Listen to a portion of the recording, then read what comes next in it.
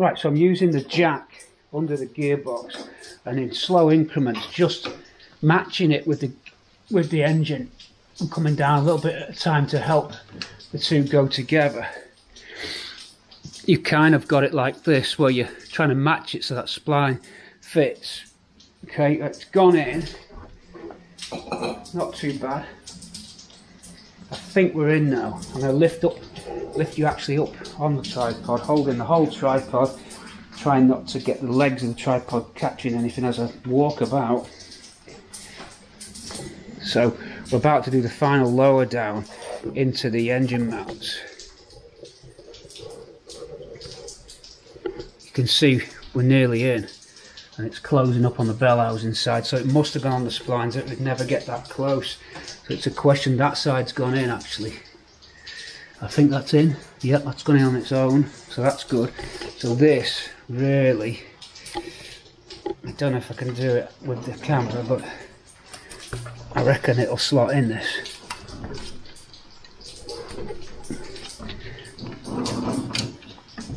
It should just get it. We might have to take even a little bit more off the gearbox, because I've jacked the gearbox up. It's pushing the engine slightly up now. The engine wants to finish and sit down. So let me go back to the jack. Slowly you go up again. Bring you close in. Let me just get that jack, because it's still got plenty of downward travel to go. Just slowly on it. And it should lower the engine a little bit more. Yep, there you go. Right, the gearbox is now free from the jack. This will mean now that the engine should drop into the final position, which it looks like it is. It's 5 mil away. I think that's it. I think if I do this now,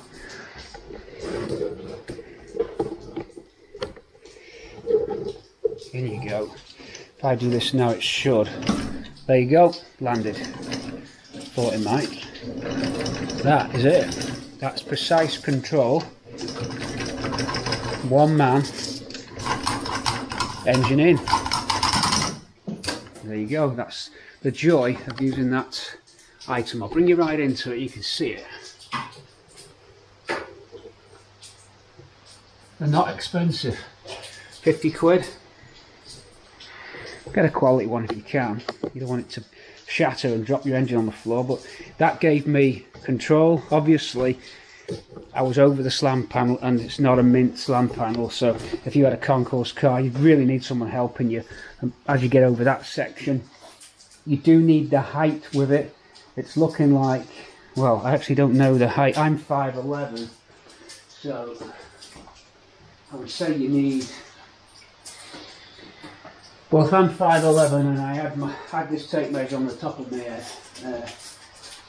it is another 15 inches on top, so that's another 1.5 foot. So I'd say go 8 feet and you're well in.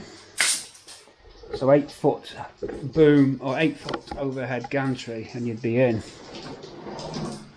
So we've got that up to that point relatively easily, and there's not been any break between the film, and you've watched it virtually in real time, so however long it ran for on this clip is the time. I've not stopped the tape and messed with it.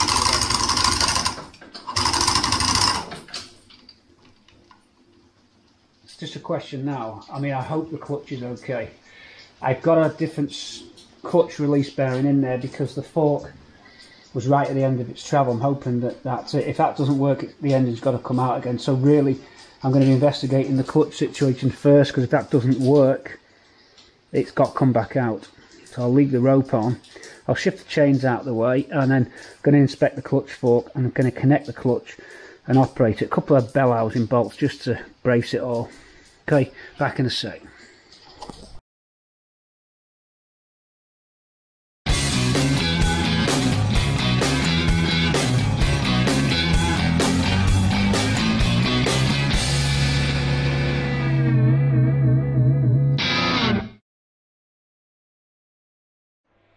Okay, I'm putting a lot of ancillary items on. Now we can go down,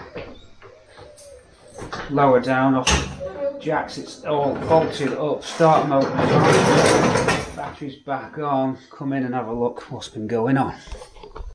Right, I'm just gonna put the carb on. I've got the gasket on for the carburettor, a bit of well seal on. I've got the rocker cover on with a new gasket. So now this one down there, 4 bolts to bolt that up. It's going to be coming off.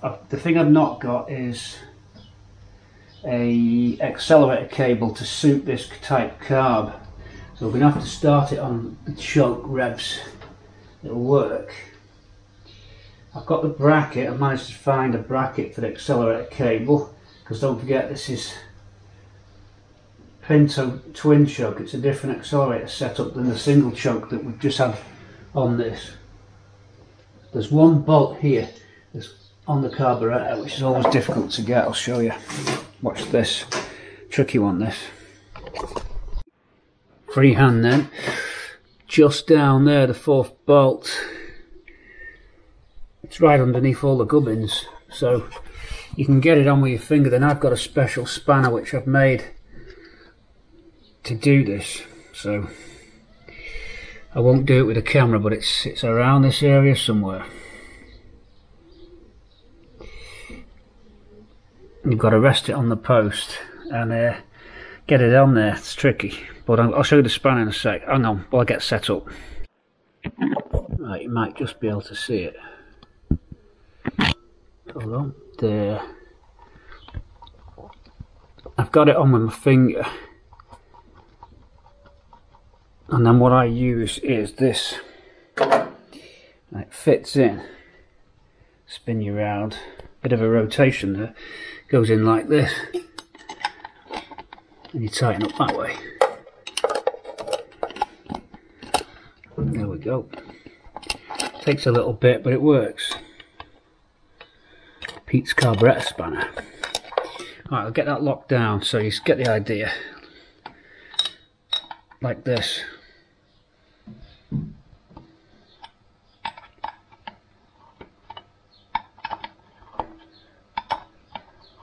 We should be able to start it up. I've got the exhaust on.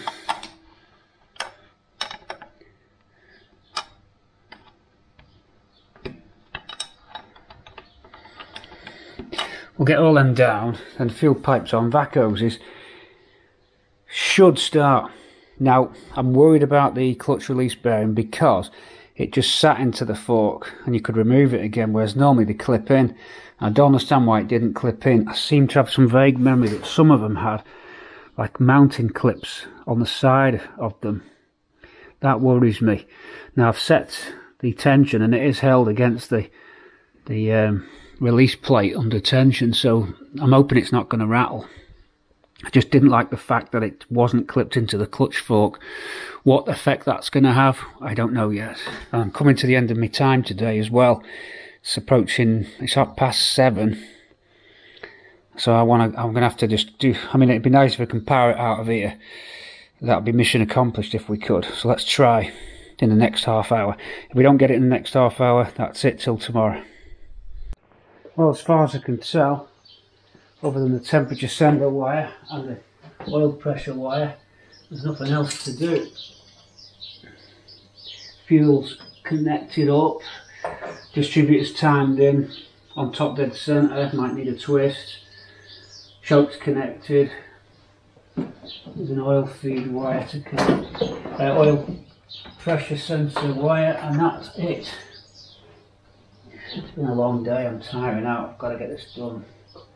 Right, that's on. So really, folks, this is it. I've no idea what's going to happen, but it's the usual first time start. Cam's timed in, there's no water in it, so we can't run it for more than 30 seconds really.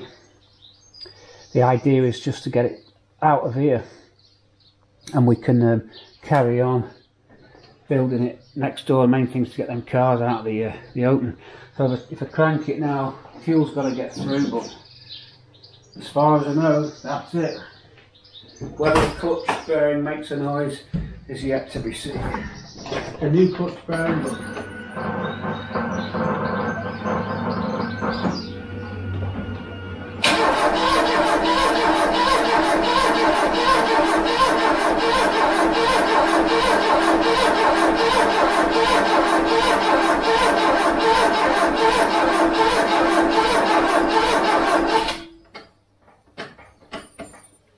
Got oil pressure anyway.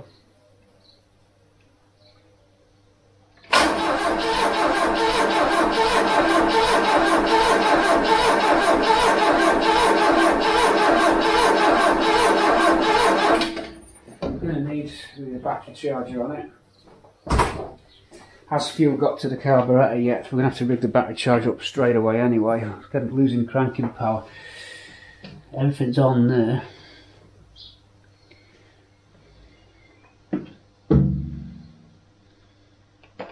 This fuel, so that should have gone really.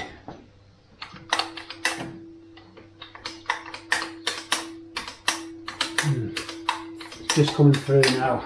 Just coming through. I'm going to get the battery charger, we'll be right back. Fuel is coming through. We need to check for a spark. King lead on, king lead on. Like ignition unit connected. Could be well timed out, I suppose. But I thought I'd got that right. Try it again. Some fuel has come through.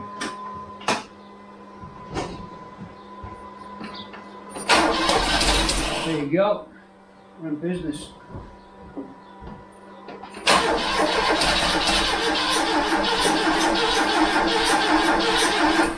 Thing is, I've no accelerator cable, so I would have thought it picked it up straight away off the choke without an accelerator cable. It sounded like that was right. When it fired down, it sounded smooth.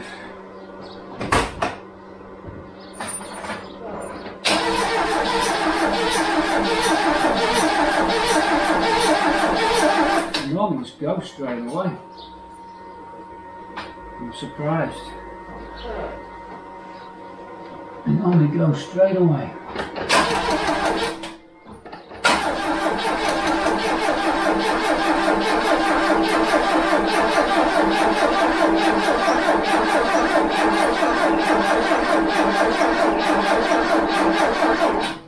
I am surprised. I'll take the choke off.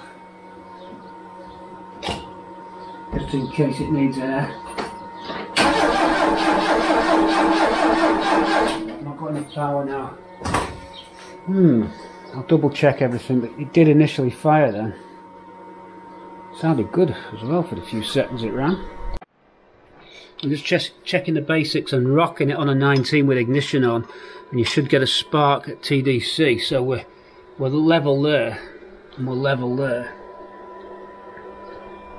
Voice is going now, I'm getting tired. And then I'm looking for a spark here, which we were getting. The dizzy was miles out. I've twisted it right round. You won't hear it, but it should crack just as it hits that.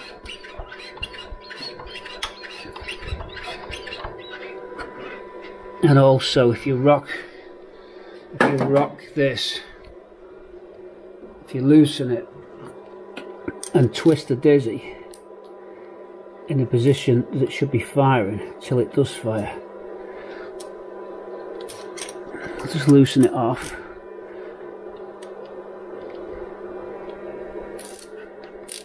Right, loosen the dizzy off, and then you rock the dizzy so you get your spark. Can you hear that?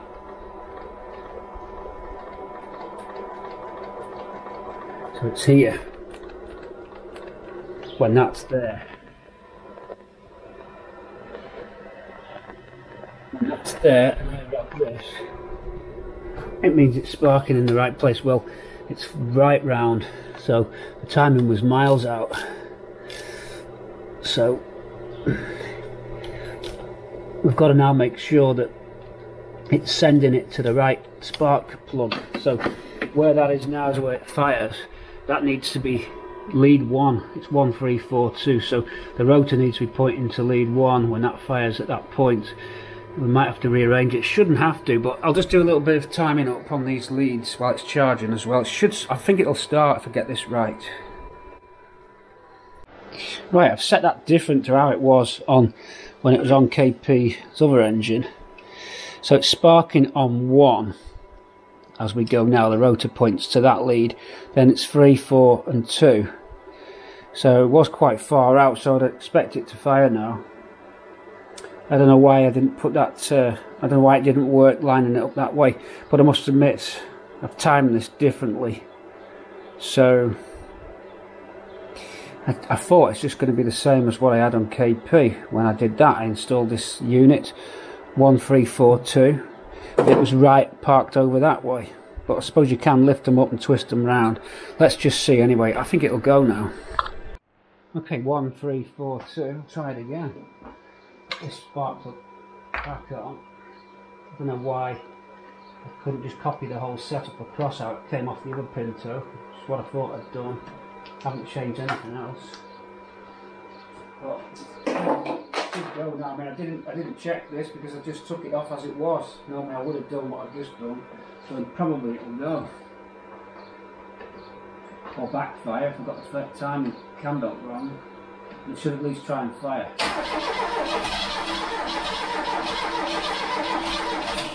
Try some choke because I can hear it having a go there.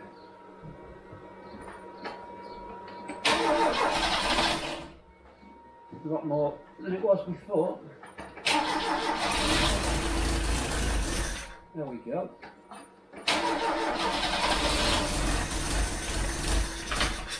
Just wants timing up now.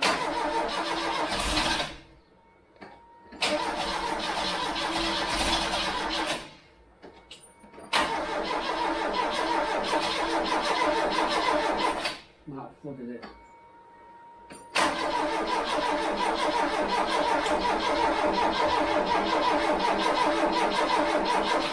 Could have flooded now.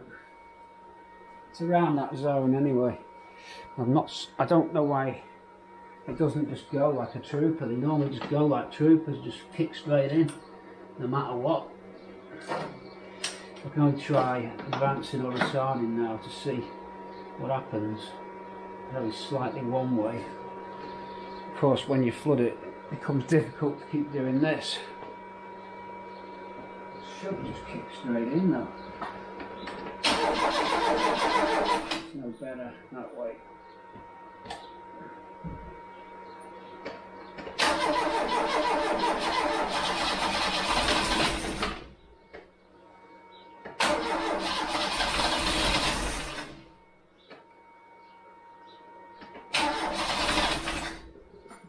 Signs of life.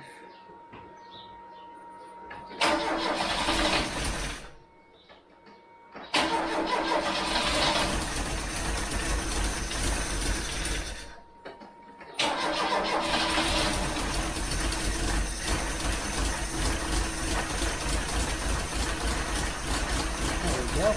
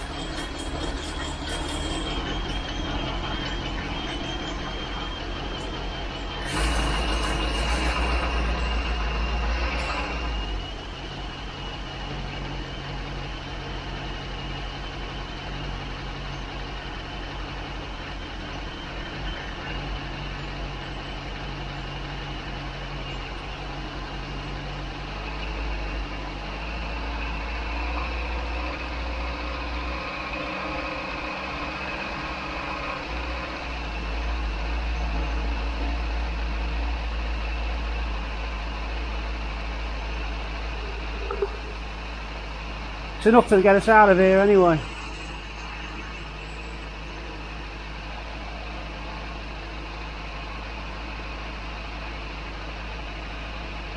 PC continuing on, and we've driven into the garage. All is looking good. I'm just putting on the rocker cover, the cam cover. What I've done, I've painted this cam cover. I'll take you in a minute. It was shot blasted back and primed, but what I've done, I've aged it in a bit so it doesn't look as shiny. Just done the same with the cam cover, the cam belt cover. So the cam shaft cover and the cam belt cover both been de-stressed or aged in by priming it, then dusting it back with some bronze which looks like rust, then dusting over the RAL 5010. So this is the paint code on this is RAL 5010. That's the cam belt paint cover. There is a darker version too. I seem to think that they did two types of blue cover. Later ones were darker. I think that's right. Correct me if I'm wrong. The early ones were certainly a lighter blue, but there are two types of 5010, would you believe? Even with those Pan 10 codes or whatever they're called. I've had stuff done at the powder coaters that's come out in two different colours, so yeah, I'm going to be careful of that. I'll take you overhead in a sec. I'm just putting in the little securing bolts now, the 10mm head ones, and then we'll nip those up. Then we've got the cam cover itself to fit. I'm missing the special nuts that are needed to mount the cam cover on the little rubber insulating washers, but we might just have to bolt straight up as is. It's just the way it goes. I did paint this with the gasket attached to it because I'd actually trial fitted this. To get the car out of the garage, we had to put the cover on us. It would have splashed oil everywhere. Consequently, I've left the gasket in it, so it is over painted, so strictly speaking we're non-concourse anyway, but I think you know that. Last of the bolts here, and then we can nip up just at the back.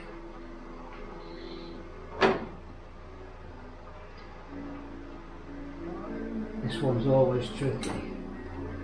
We've got an accelerator cable we need. I've ordered one. Luckily I found an accelerator bracket. This Pinto setup was set for Weber single carb, not Weber, just Weber single carb. We've gone to twin choke, of course, which meant a different throttle linkage, which luckily I had. Must have just accumulated one over the years, but I wouldn't like to try and find one of those these days.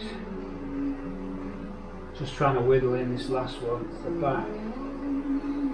Andy Williams on the radio, I think I might have it. It's just not having this last. Trying to find the threads here. And then we can do it in the order. It's not mega critical, the order. It happens.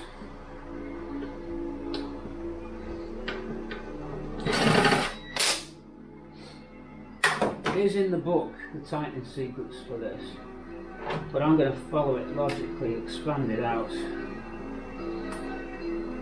think we might just have this one here. These ones, yeah, we've got that one.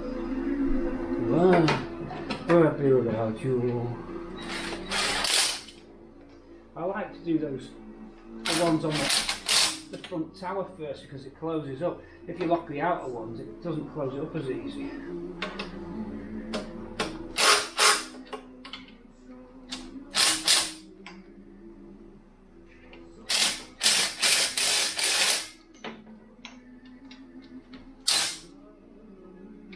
Would I be without you? God only knows where I'd be without you. God only knows.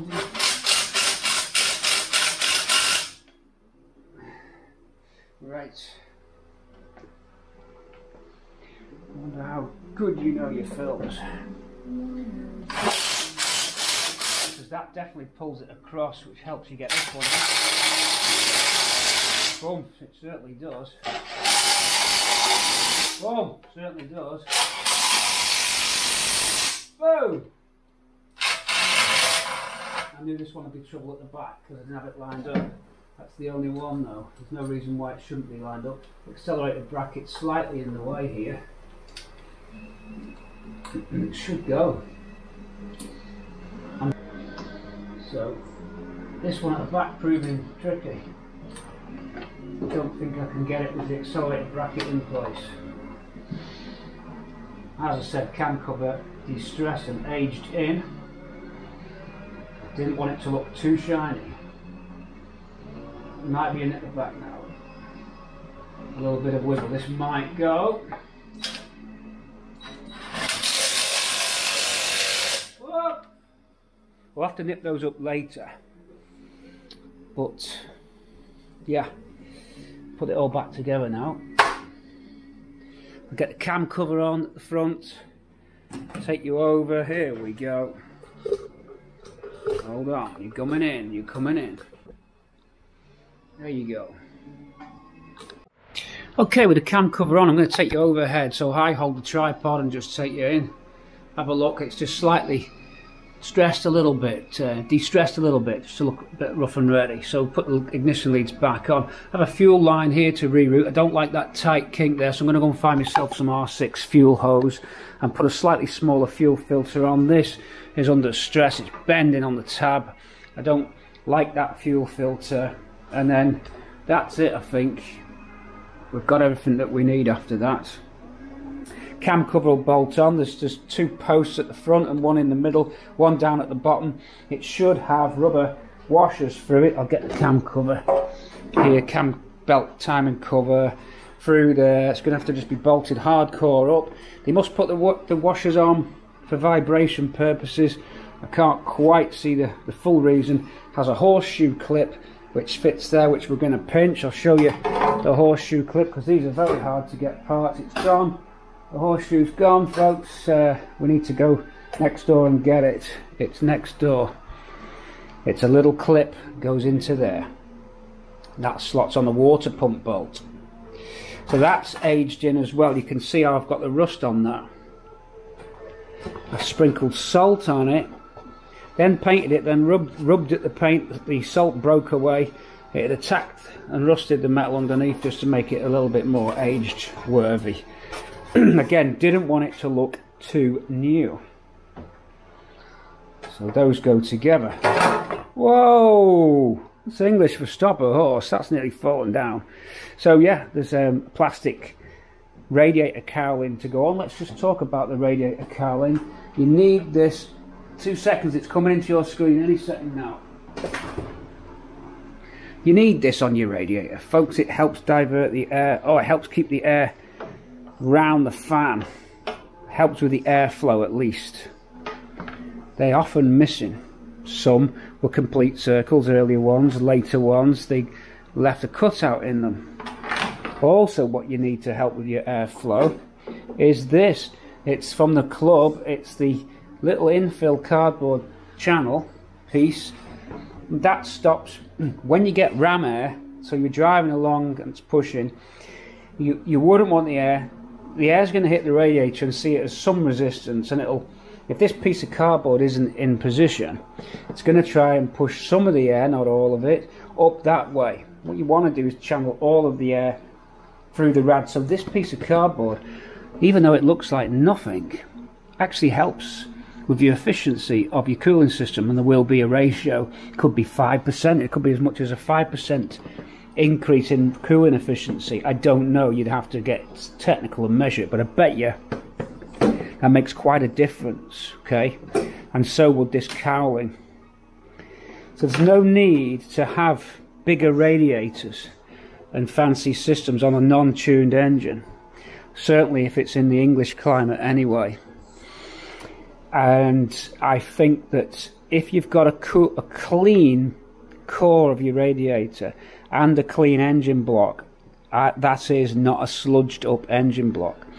There's no point wasting money on big radiators when all you needed to have done was to have cleaned and flushed out your block. They overheat for a reason. Ford tested these engines in extreme conditions in their laboratories, right, down to -X up to +X, and they didn't overheat in standing traffic, under load, in a wind tunnel, everything.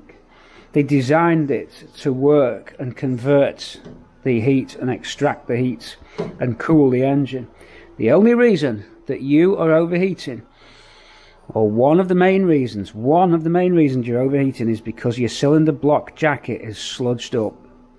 and or your core of your radiator is sludged up.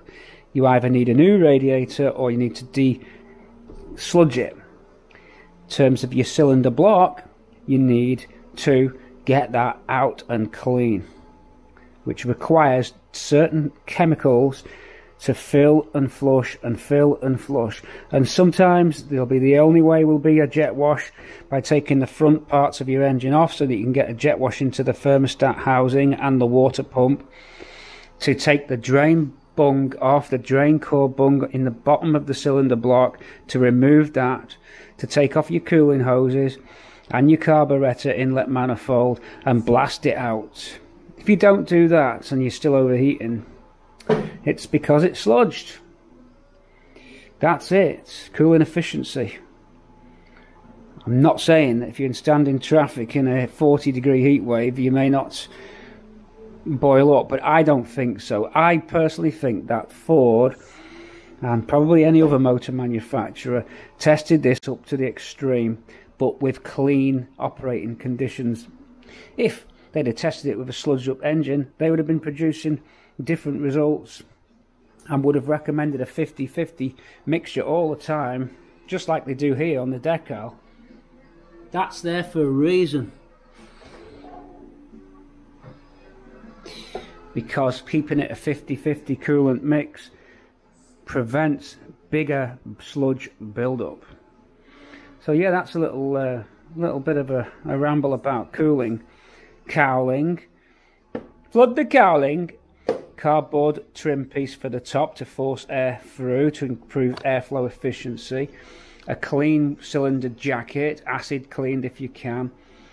Clean radiator and clean hoses. New hoses, just replace them. Don't, if your hoses are, if you're not able to establish the age of the hoses and they look a little bit tired, just replace them, because they can fur up inside too and you won't overheat. That's if your timing's set too. Wrong timing can cause overheat issues as well. Where was I? I'm going to go and get the horseshoe clip for this and bolt that on. See you in a sec.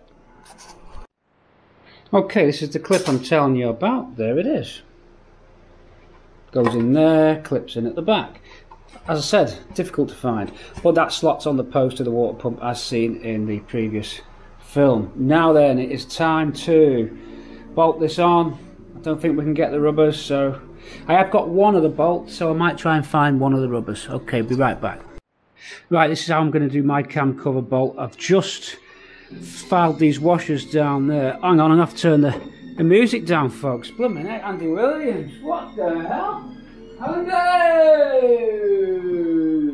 Sorry about that. I've got a fan running as well. You can hear that in the background. That's bringing fresh air in for when we have the engine running. Okay, so horseshoe went on. These, I haven't got them. They look like, I'm going to see if there's one here. Yes, there is. I'm not going to use this because I'm not set. That's a shank and then the thread at the end. It's 10mm head. But I think what happens is that stops you from over tightening it, so it gets into the block, or the fixing studs actually on the block. Then it can't go any further, and the rubber grommet sits around that collar. If you do it my way, there's a chance you can over squish the rubber grommets, which I've happened to found. You can use just standard ones, but these are standard ones that you buy from electrical wholesales or wherever, and then I've used a soldering iron to make the hole in the middle because these were blind grommets.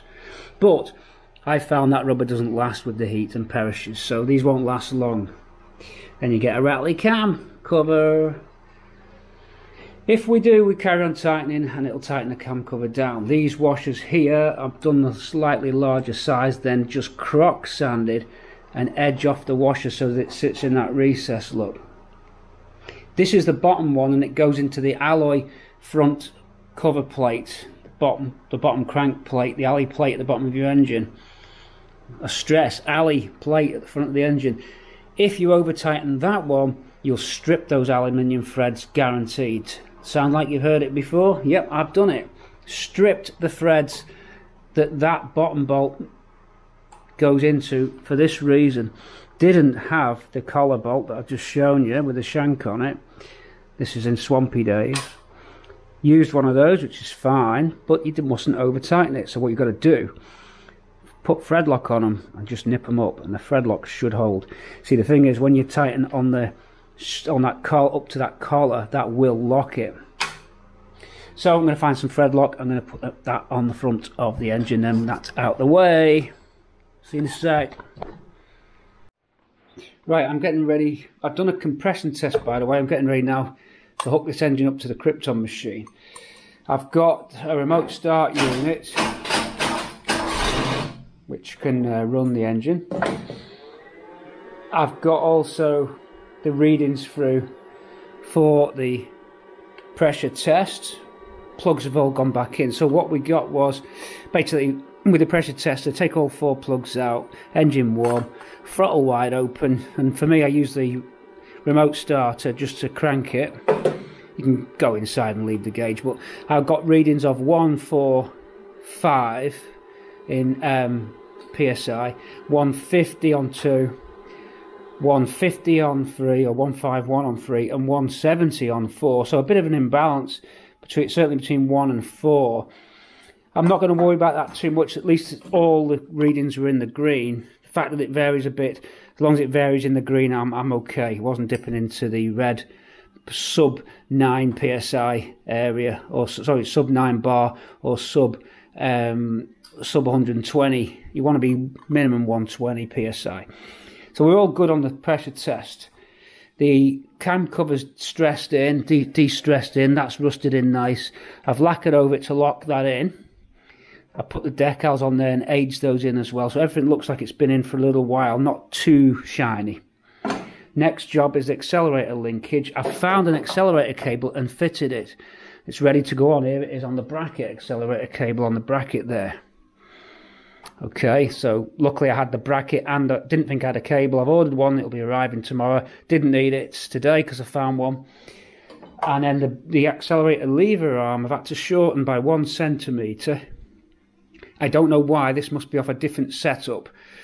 This needed to be 1 centimetre short so that the cable pulled straight. If I left it like that, cable was pulling at an angle on it. So it was best to straighten that up. We can now get acceleration. So given that the cable's here, we can drive the car now. We're all legal and on the road. And with the bonnet back on, we can go and test this engine out. There's no oil drips or water leaks. There is some smoke on heavy acceleration only since I've been revving it in the garage, but it's not burnt off all the crap that will have built up in there. So we need to just run it and see. Oil levels correct, water levels good. Nothing to stop us quickly Krypton in this machine, this engine, and then after we've done that, check the timing. I've set initially a timing at 12 degrees. You could go back to 8. Depends, but we'll just see how the spark plugs look and how the pistons look, and we can do that cylinder test. So we're going to expect what to happen is the low compression cylinder, pot 1, will probably have the least effect when it's knocked out on the Krypton, because the Krypton machine enables you to knock out a cylinder at a time and then monitor the associated drop in RPM, which tells you how effective relative to the other pistons that piston is, or rather that cylinder pot is. So we'll do that. We'll also look at the voltage spikes on each piston, in each cylinder, is the word I'm looking for. And we'll check the vacuum, and vacuum should be in the green. That's another indicator of engine health. So we'll disconnect the inlet hose for the master cylinder brake servo and connect that to the inlet of the manifold to the Krypton K-bar, whatever it is, on the vac, HGs. That should be it. We'll do those tests. So before we do that, put the accelerator on, and then you'll see this shortly. Hooked up, it's lab coat on, serious time. We're going to crank this baby up. Oh, we'll get the fan running. I've got a fresh air fan to pump fresh air in here. Garage doors will go up. We've also got the fume extractor as well. We'll rig those things up too. So we've got that there. We're going to bring you in so you can see what we just did. Lightly bringing up the camera as usual.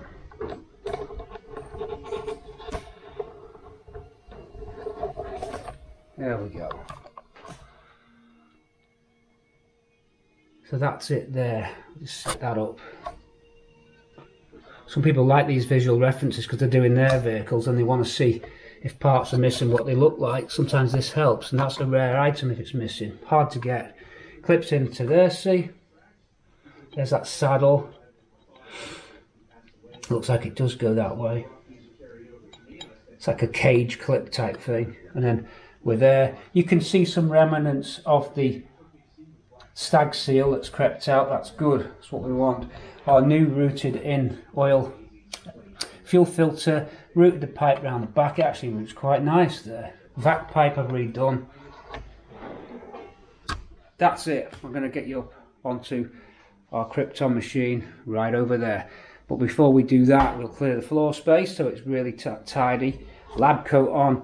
Let's test this car engine out on the machine.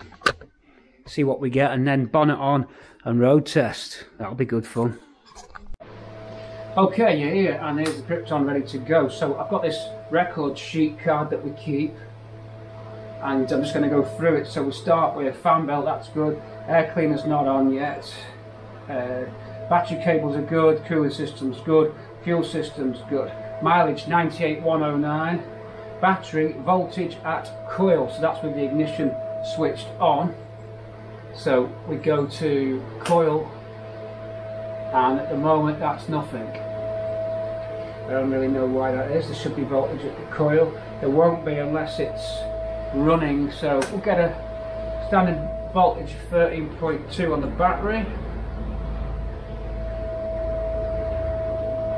And now we want the cranking volts. So this will go down with cranking, but what we do first is kill the engine with this switch so that it won't start up. And we look at that drop there. So 10.3 starting volts. Voltage at coil we can't do just yet. Charging system we can't do just yet. So now we can do that by starting the car up. We will need the choke on. And then I'm going to go through all the different tests. I'll run through it. I won't talk you through what I'm actually doing at the time. I'll just fill out. When we're done, I'll go through what we did, okay? Because it'll be too noisy to do. So I'll allow the engine to start now, but it's no choke, so I'll put the choke on. Might have to go in the car for that.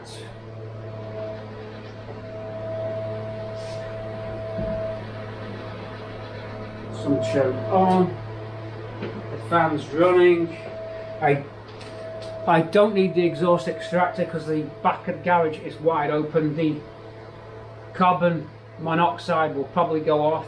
You'll hear a bleeping noise. I'll probably have to move it outside because even with this now it's not going to draw out enough. There's some fumes coming from the engine, from the paints. The exhaust O-rings leaking a little bit. It's not bad, but it is leaking a little bit. So I'm going to try and start up. Straight in. I'm not on battery kill, am I? That should go. That's battery kill. Ignition on. Let's just check everything. So we should get all the readings in. Hold on. Let's make sure.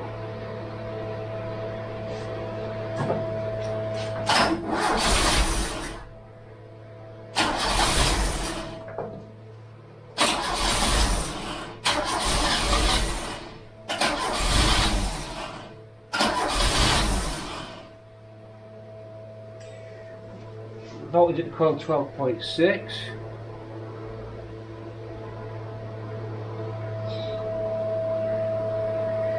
We just need to get the car to start. Initially we're not starting. It could be flooded because I've been fitting that choke cable. I put a lot of petrol into there, so let's just see what happens.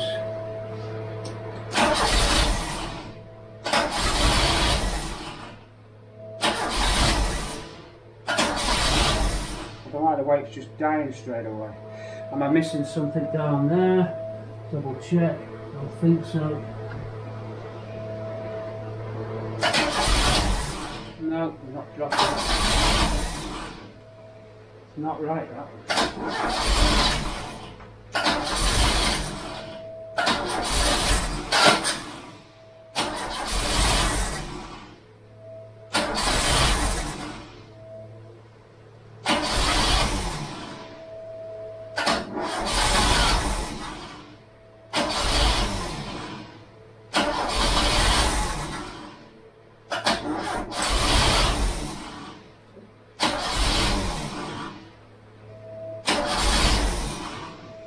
to me smacks of ballast not connected, but it is.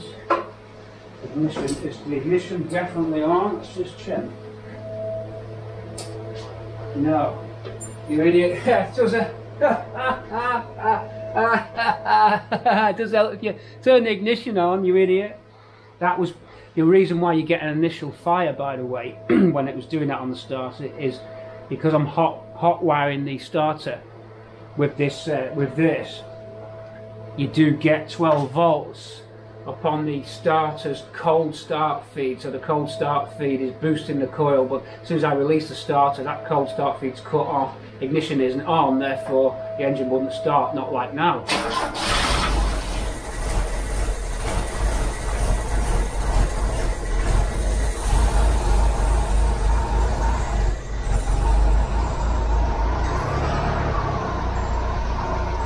Okay, a very nice clean line on the alternator there.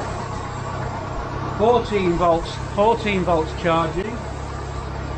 So 14 volts charge, which is good. Breaker points don't matter. Coil and condenser pattern. Okay, so that's this pattern. Coil, condenser. Absolutely perfect. Rock steady, rock steady.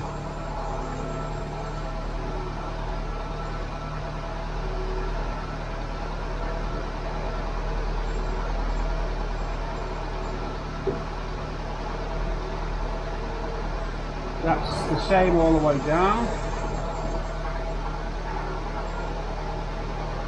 Don't need those. That's in the green, so vacuum just there. That is good. And absolutely rock steady vacuum. No wandering around. The engine is absolutely idling, rock steady.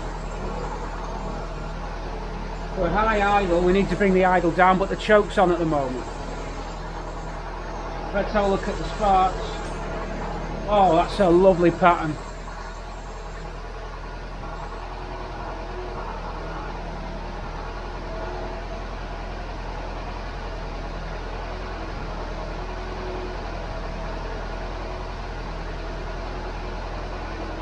That's just right, the perfect pattern.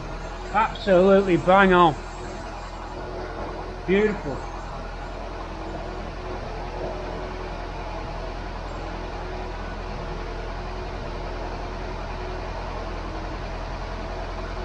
Okay.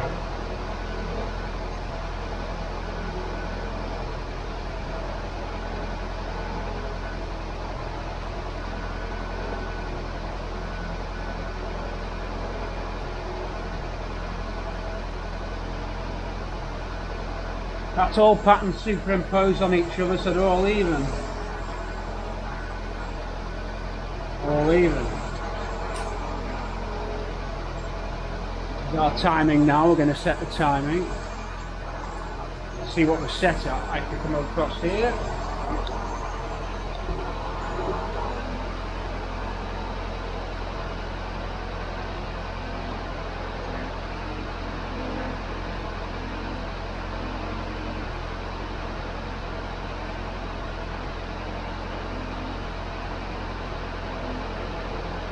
And just as we thought, 12 degrees.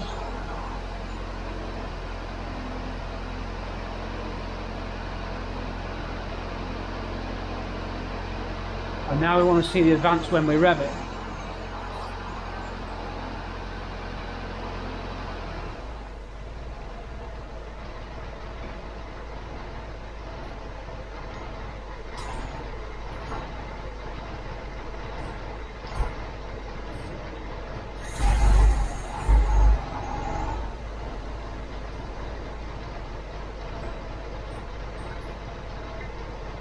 Okay, we need a little bit of throttle.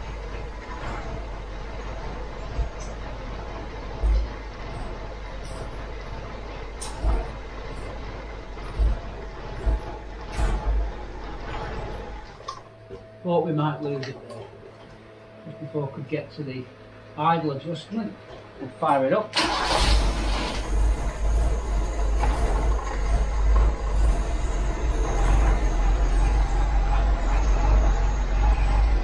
Okay, so as I said, we can fire it with this, and we check the timing light at higher revs now.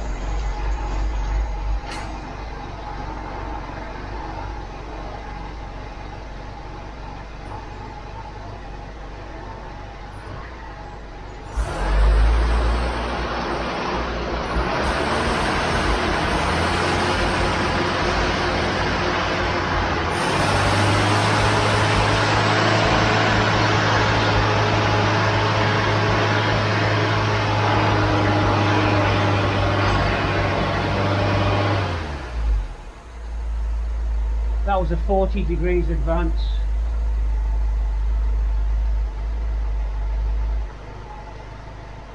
At 3000 RPM. I can't do the fuel just yet. We'd need to get it on the fuel analyzer. Carburetor condition is good. That's not applicable. Cylinder power test next. And then we'll check the spark voltages. Back to the screen for you. Over this way. Back onto the screen, bring you in. So now we're going to do the voltage spike tests. Here they are. 20 kilovolts. Plugs. So this is cylinder 2, 4, 3 and 1. Okay. Stick you around.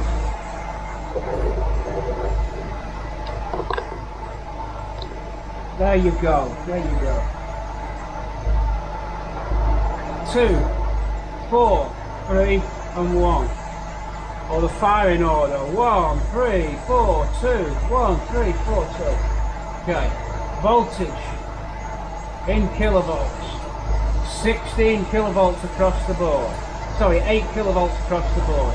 8. We're on that first scale there, the 20 kilovolt scale. 20 kilovolt scale. 8 kilovolts right across the board. 8 kilovolts. Okay. Spark kV. 8, 8, 8 and 8. Coil kV. Coil kV. 12.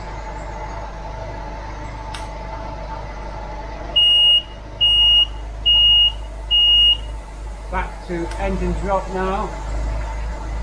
Dropping out cylinder at a time. Cylinder 1 first. Cylinder drop. Cylinder drop here. That's your cylinder drop. Hit it. Drop of.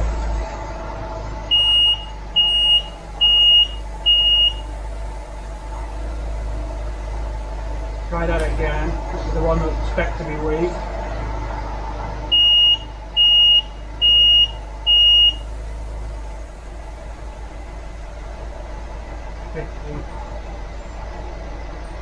$60, $70,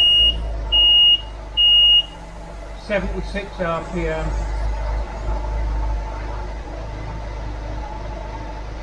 Try again.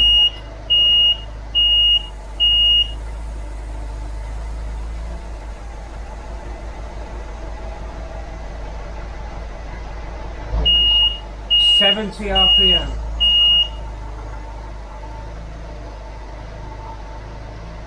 2.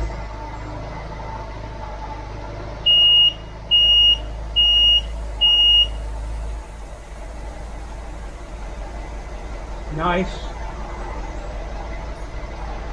Oh, 90 I think. Let's get that off.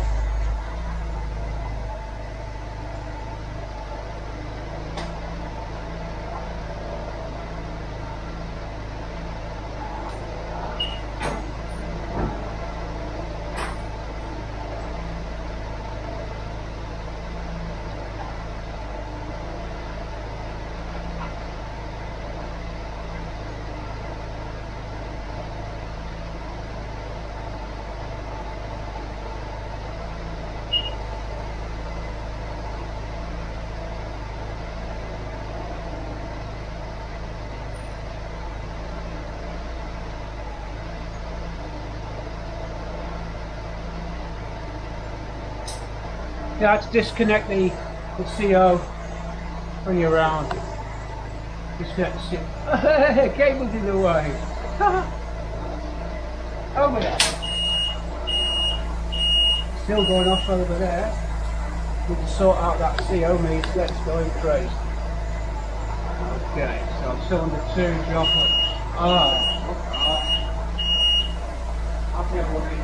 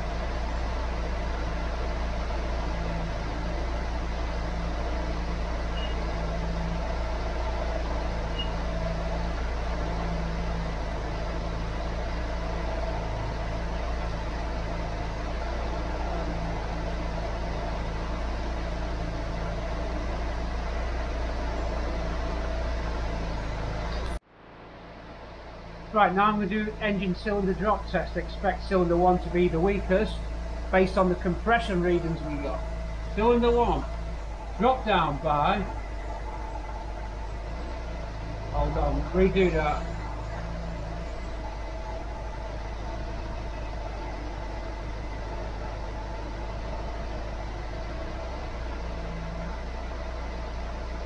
Probably at 870.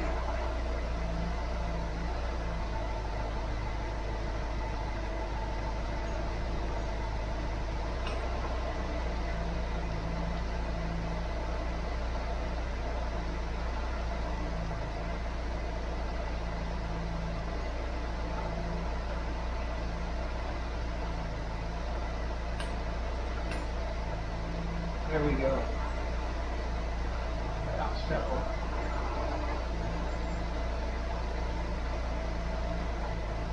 Drop out.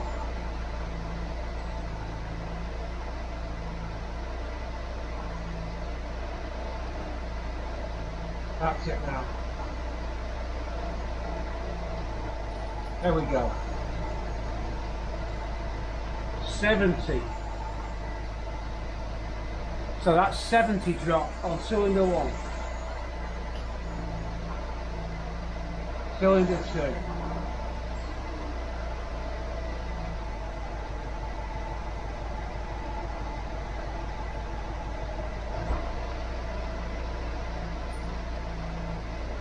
$130. Cylinder 3.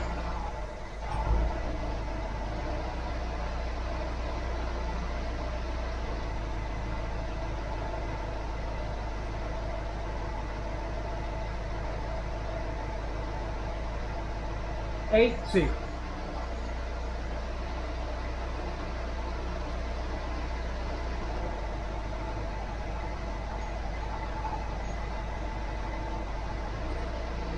$130. Done there, we're done there, done there. 14.7 charging voltage.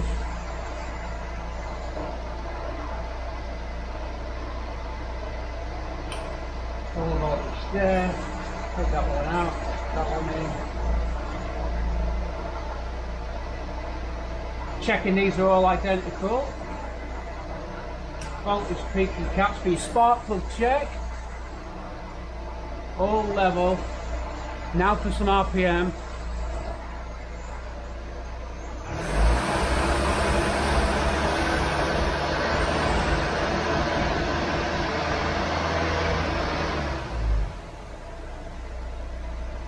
That's all good. Vacuum here is good.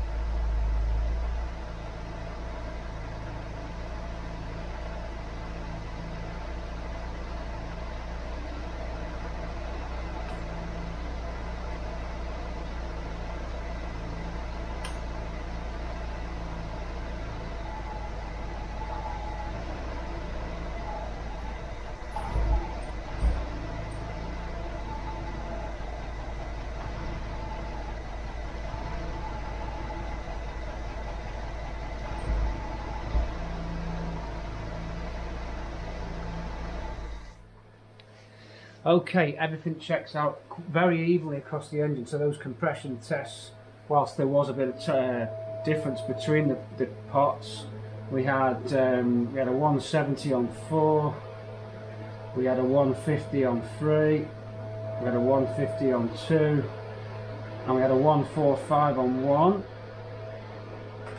and that's PSI at warm and WOT, wide open throttle.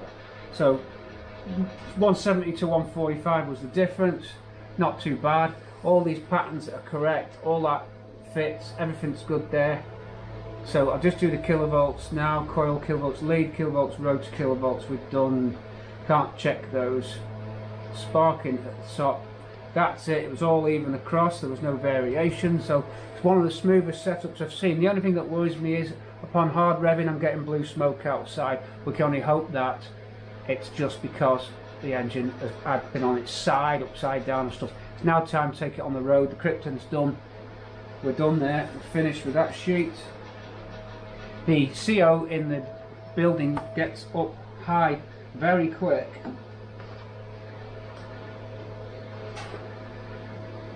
And that worries me a lot. Even with that fan on, it still wasn't able to drop it down, so it's dangerous doing this. Let's get the camera down. It is dangerous doing this.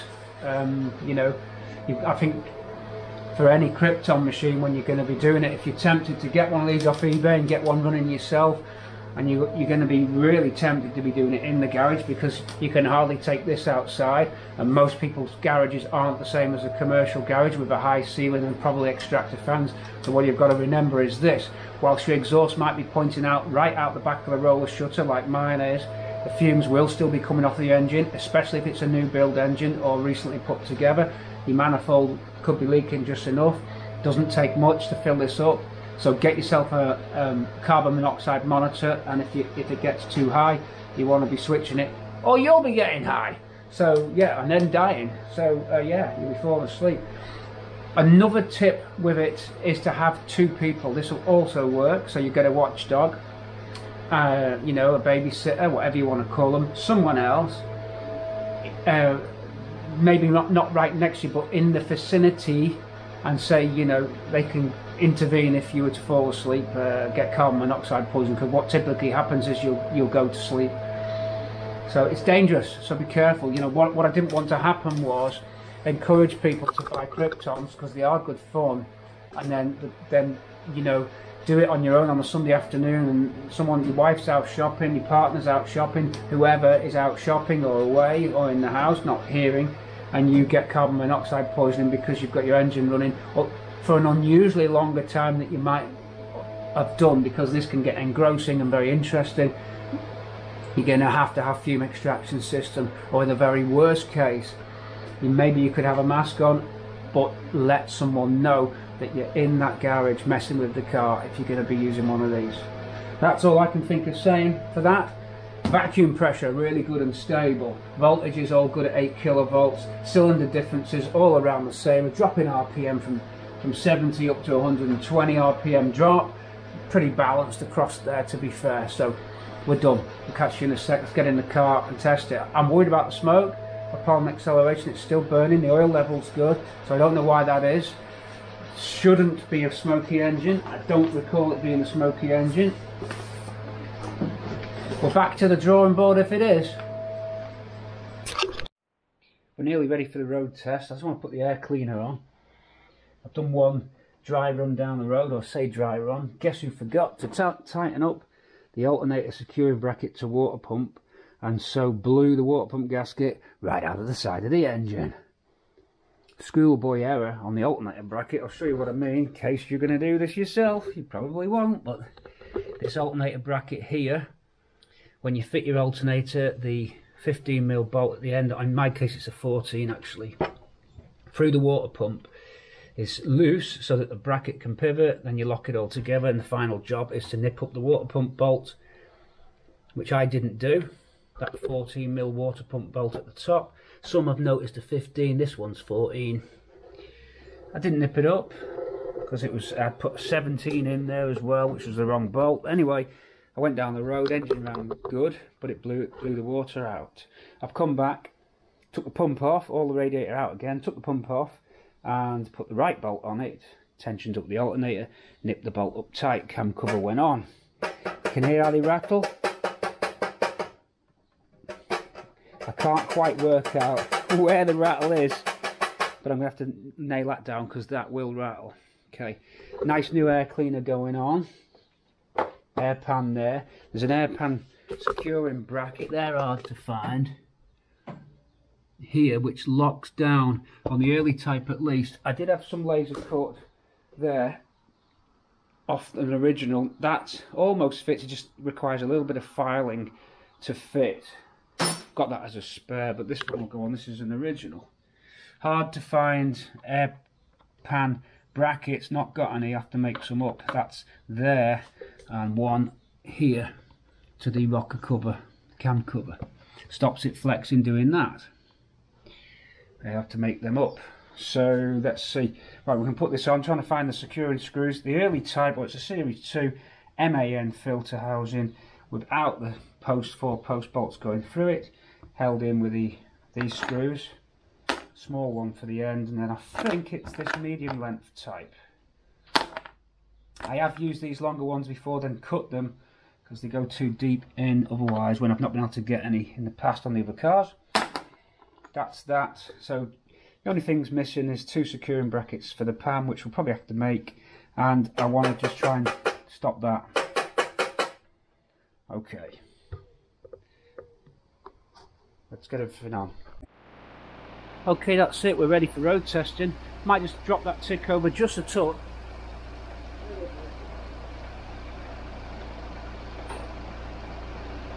Let's just drop that down.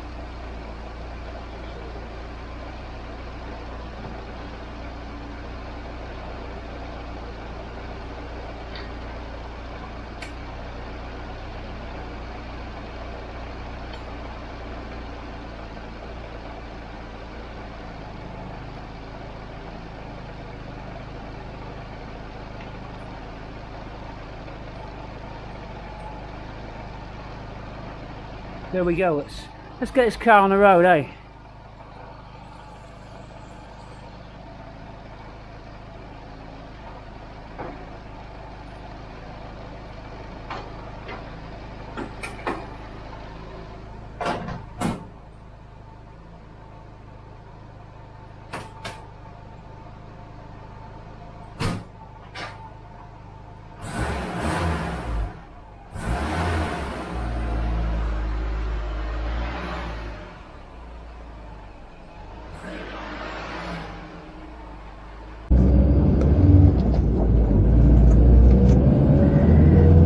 There we are, testing the engine. I got a rattly door panel. Why don't you worry about that? It's the Pinto we want to test, other than the noisy gearbox and that. We're going pretty nicely.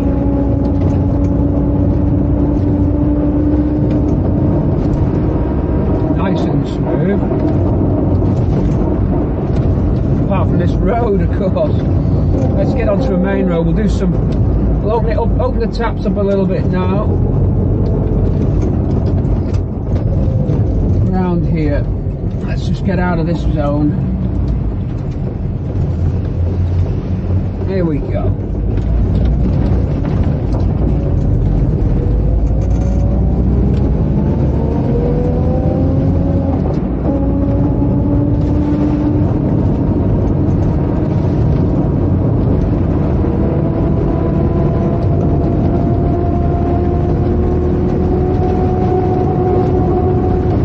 Pinking, so we'll have to knock the timing back a little bit. Get that pinking there on acceleration. Now the engine's warmed up, that's when you get the pinking. So there she goes.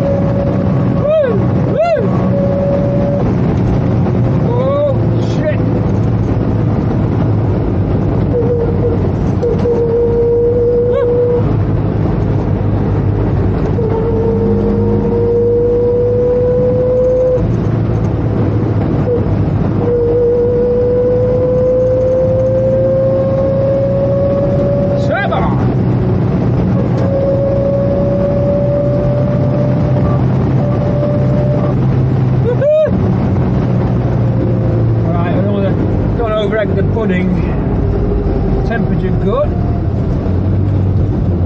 Seems okay. I didn't notice any blue smoke pouring out of there. At all, no blue smoke. Let's go through again. One last little run.